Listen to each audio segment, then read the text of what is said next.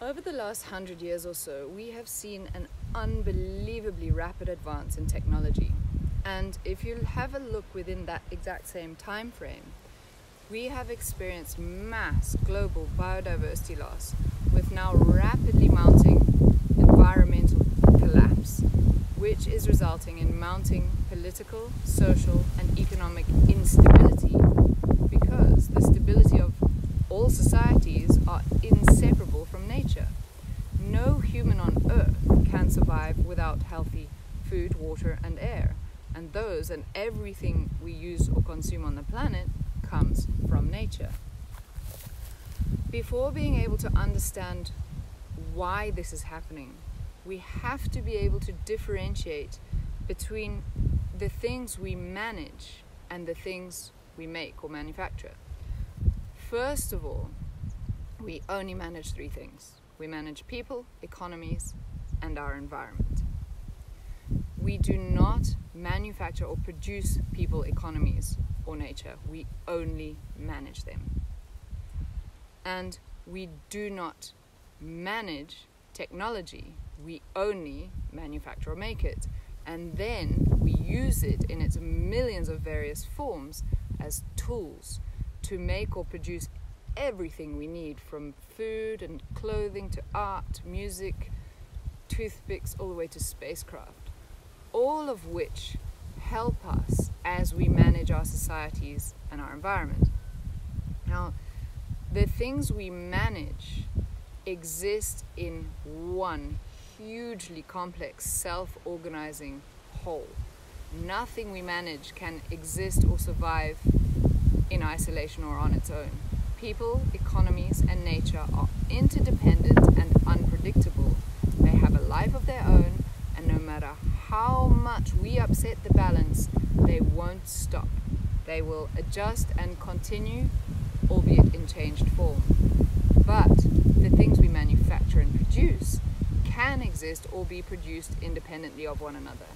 And if anything goes wrong with anything we make, we can simply stop using it, stop making it, or we can change it, or we just stop manufacturing or producing it.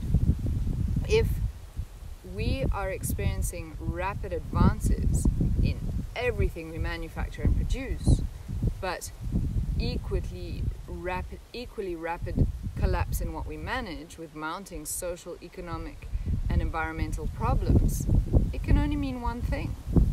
The cause of our increasing global problems is our management. And until recently we didn't know why, but we now know how and why our management is failing us. In 1983, scientists discovered that every human being on the planet is making every conscious decision the exact same way.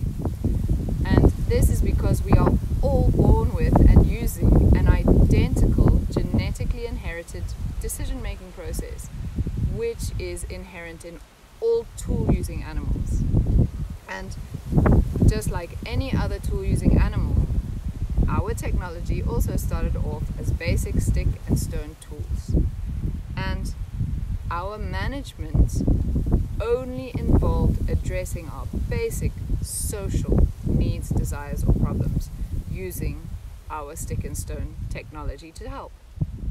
But things changed for humans when we discovered how to control fire, and we could make more and more advanced tools. And as our technology advanced, we were able to start to manipulate our environment, and over a long period of time, we ended up actually managing our environment, and then we added financial dimension and manage economies as well. And as things changed, we needed to manage our countries, societies, and nature at scale. So we formed governments and organizations, and we had them with various departments and ministries. So if you look at any government in the world, they have a Ministry of Finance, Ministry of Agriculture, Ministry of Social Welfare, Ministry of Environment, etc. But we have never adjusted our inherited decision-making process to broaden the context in which we make decisions in order to account for the fact that we were managing increasing complexity and that most of our decisions and all our policies began to involve an impact. Instead, we took our inherited process and we continued addressing our needs, desires, and problems from a social context. Then we simply applied the same process and began to address our financial needs, desires, or problems in an economic context. And we did the same with our environmental needs, desires, or problems, making them from an ecological perspective. We had automatically and completely unwittingly begun to separate and reduce our decisions and policies down into manageable social, economic, or environmental parts.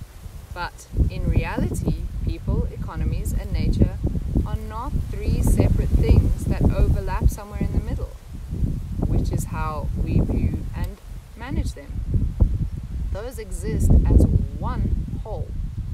All life on Earth is connected to and entirely dependent on healthy soil and the plant's ability to turn the sun's energy into edible forms.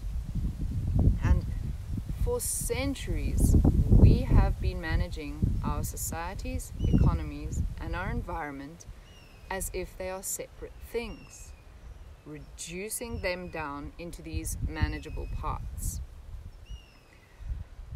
Continuing to have social, economic, environmental, and agricultural ministries developing separate policies in separate contexts is just like our government attempting to manage water, knowing full well that each molecule of water is made up of both hydrogen and oxygen, but then they break those up into manageable parts to form a separate Ministry of Hydrogen and a Ministry of Oxygen, and then get advice from different experts in either hydrogen or oxygen, and developing policies for each in isolation of each other, and then wondering why it's going wrong and there's something wrong with the water. So every single time we make any decision for any part of an inseparable whole, it will set off an invisible domino effect of long-term knock-on consequences which won't be seen or felt at the time or place of the decision or policy, because we've usually met the short-term objective and we move on to the next decision, never associating the long-term consequences with the decision or policy itself.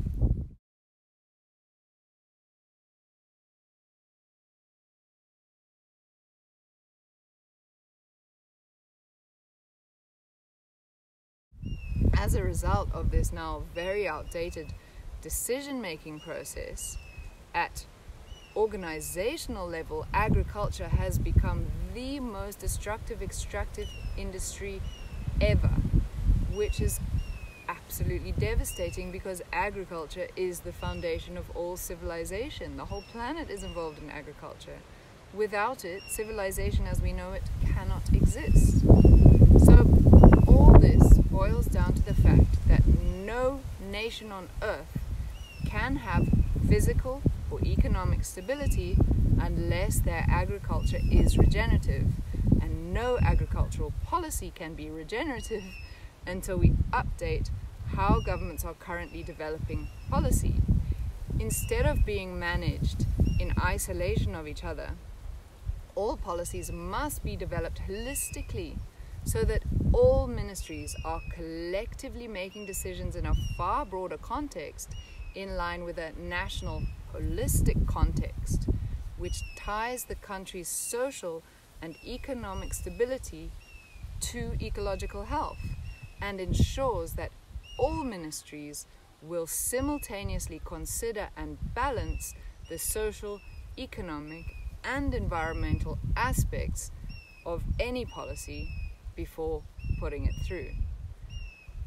We know our management is to blame, and we have a solution, We now need to get world leaders, governments, and organizations acting on it.